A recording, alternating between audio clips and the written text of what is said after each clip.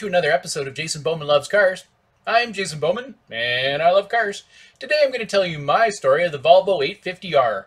When my son was a little fella, I was looking to buy a Volvo 850R wagon. In my mind, it could do it all. It would have been a sporty car to drive, and it would haul my baby boy and all his baby boy accessories. It turned out our growing family really needed two cars, so I ended up getting a Ford Escort wagon for Mom plus baby, and a Lincoln Mark 7 for myself. Years later, when my baby girl was born, I started looking at 850R wagons again.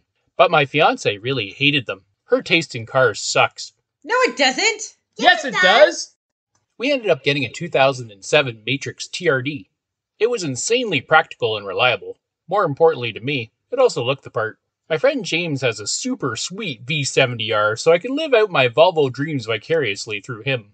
The 850 was designed by Jan Wilsgaard. The sedan was introduced in 1991. The wagon body style was introduced in 1993. The 850 was touted as a dynamic car with 4 world-beating breakthroughs. The breakthroughs were a 5-cylinder engine, front-wheel drive, Volvo's patented Delta Link rear semi-independent suspension. The party piece of the rear suspension was the bushings that compressed under load, effectively creating passive rear steering. The trick rear suspension was also responsible for the 850's impressive turning circle of 35.5 feet.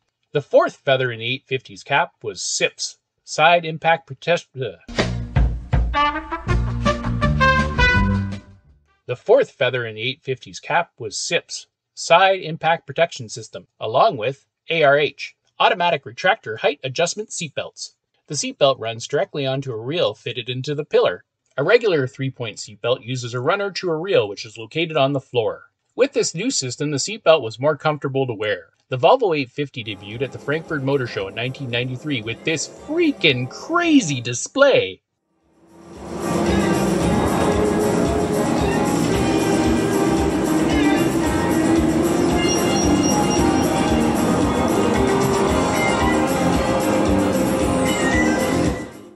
Going into this project, I really didn't understand the difference between a Volvo 850 T5R and the Volvo 850R, so here goes. The Volvo 850 T5R was supposed to be a limited production car, but it sold so well, Volvo followed it up with the 850R. I spent too long looking for T5R production numbers. I stumbled upon this cool chart that looks pretty authentic. The chart claims 6,964 what the hell is that? The chart claims 6,964 cars total. The name T5R appeared to be a last-minute decision. The 1994 Volvo press kit called it a T5 Plus. The origin of the R is not known. Some speculate the R is for racing, tying into the British Touring Car Championship. Others believe the R stands for R Sport, which was commonly used in Group A touring cars and rally sport. Porsche touches include 911 look leather suede seats and powertrain enhancements. Bosch also lent a hand with a new ECU program to add an extra 1.5 psi of turbo boost. Exterior styling enhancements for the T5R included front bumper cover with integral front lip spoiler. Rounding out the back of the sedan was a standard rear deck spoiler. The wagon T5R's rear spoiler was optional, but most customers opted for it. Other style and aero bits included newly designed side skirts and polished aluminum door sills. Here's a list of 850 T5R standard equipment.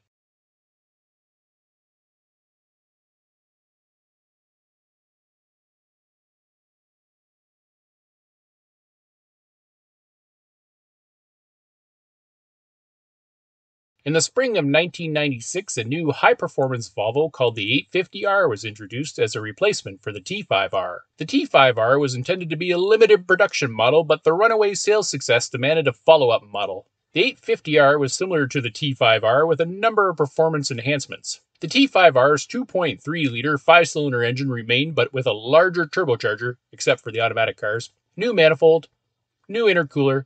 These enhancements increased the manual transmission cars by 10 horsepower, giving them a total of 247 horsepower. Torque also went up from 221 foot-pounds of torque to 258 foot-pounds of torque. The engine was renamed B5234T4.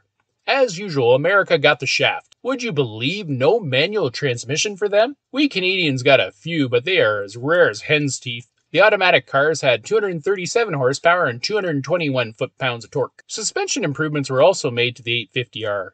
thinner sway bars were paired with stiffer dampener settings. The interior was also updated with suede insert seats with leather sides. The T5R had a very Porsche-like opposite. Styling-wise, the stands were given a newly designed rear spoiler, which was standard equipment on the wagon, rather than an option like it was on the T5R wagons. The 850R's equipment list was the same as the T5R, but with a few key differences. I couldn't find firm production numbers on the 850Rs.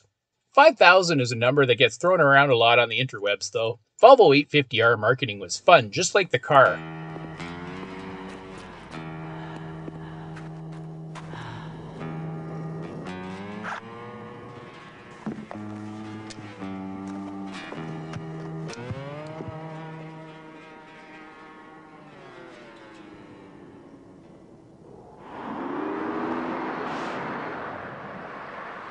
The 850 T5R commercial I found proclaimed them all to be sold, but suggested you could option up a regular T5 instead. Volvo's limited edition of the 850, the racing yellow T5R, was quickly sold out.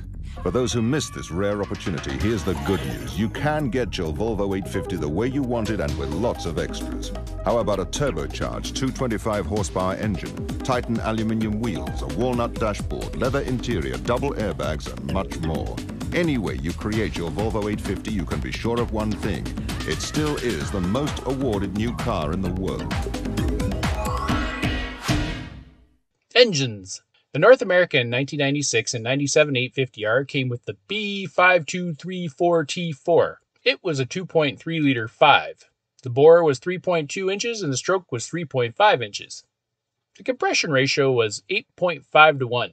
It was turbocharged and intercooled with 247 horsepower at 6,000 RPM and had 260 foot-pounds of torque between 2,400 and 5,000 RPM. It was equipped with a Bosch Motronic 4.4 engine management system. The 850R came with the TDO4HL-16T turbocharger. The other engine used in our dynamic duel was the B5234T5. The B5234T5 has also been referred to as the B5234F. Oh, Jesus Christ. The B5234T5 has also been referred to as the B5234FT5. It is a 2.3-liter straight 5. It is intercooled and turbocharged. The T5Rs had two different ratings for power. 222 horsepower at 5,600 RPM under normal conditions and 237 horsepower at 5,600 RPM with overboost. The 850 T5R had 240 foot-pounds of torque between 3,000 and 4,800 RPM on manual transmission cars and 220 foot-pounds of torque between 2,000 and 5,600 RPM on cars with automatic transmissions. The R has a power output of 247 horsepower at 5,400 RPM and 258 foot-pounds of torque. Transmissions. The T5R had a 5-speed M56 manual transmission. The 850R had either an M56 or an M59 unit. The M59 had a limited slip differential. The automatic transmission used in both cars was an AEW42 4-speed automatic Asian Warner. Wheels and tires. The 850 T5R had TWR Volvo 850 race car inspired 17x7 Titan 5-spoke titanium gray alloy wheels wrapped in 205/45 ZR17 Pirelli P0 tires. The 850 had 17x7-inch Velan wheels wearing Pirelli P0 205/45 ZR17 tires. Brakes. Our dynamic duo wore 11-inch vented front rotors and 11.6-inch non-vented rear rotors. The front calipers were single piston units and the rears were dual piston. Acronyms. The 850s were short on acronyms, only two. ABS, anti-locking brakes. TRAX, traction control systems. Stock performance. Motor Week tested an automatic 850 T5R, and it did 0 to 60 in 7.3 seconds, and the quarter mile in 15.5 at 92 miles per hour. My favorite bench racing site, 0 to 60 times, had the whole spread. Aftermarket performance. There's a fair amount of aftermarket support for the 850s.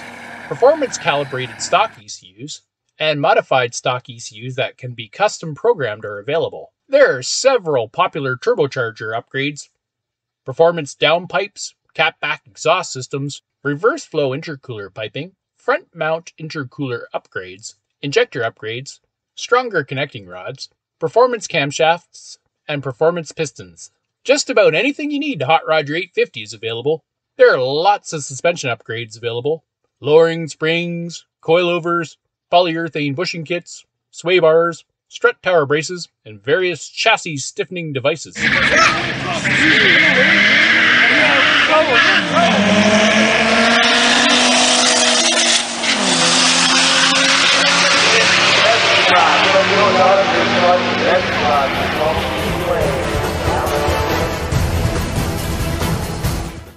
Wow, that Volvo took that super to Gapplebee's. Racing. The most famous racing Volvo 850 must be the British touring car version.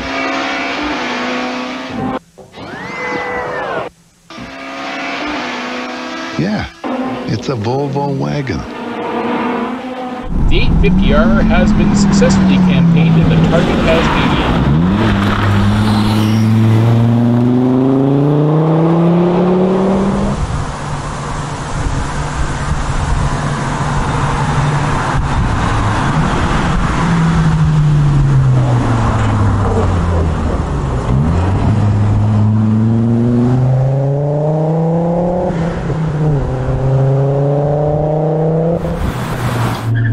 These are popular autocrossers.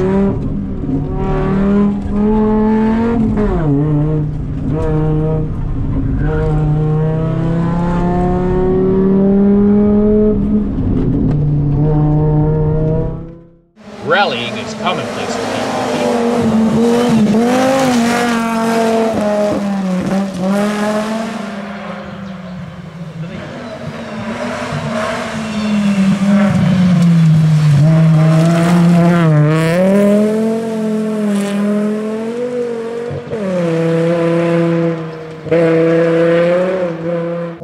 They're also right at home on the ice.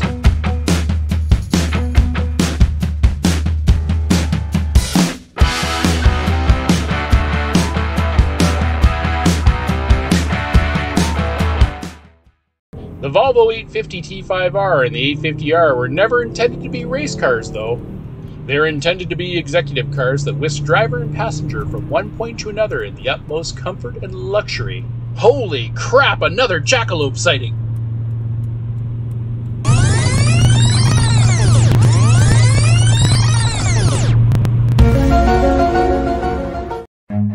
Run. Buying an 850R or a T5R. There are a few things you need to look out for with these cars. The positive crankcase ventilation system, PCV, is a known weak spot. If a PCV blockage occurs with an 850, it causes an increased crankcase pressure. A quick check for this is to remove the dipstick while the car is running, and if you see a puff of smoke, then the system will need to be replaced. The rear main seal can fail if the PCV system is not replaced. Check between the engine and transmission for oil seepage. The heater cores are prone to failure, so check for an antifreeze smell in the car. Another telltale sign is a steamed up windshield and a wet carpet behind the center console. The tin worm may have to sit this one out. Volvo 850s are not known for having rust issues. These cars are getting old though.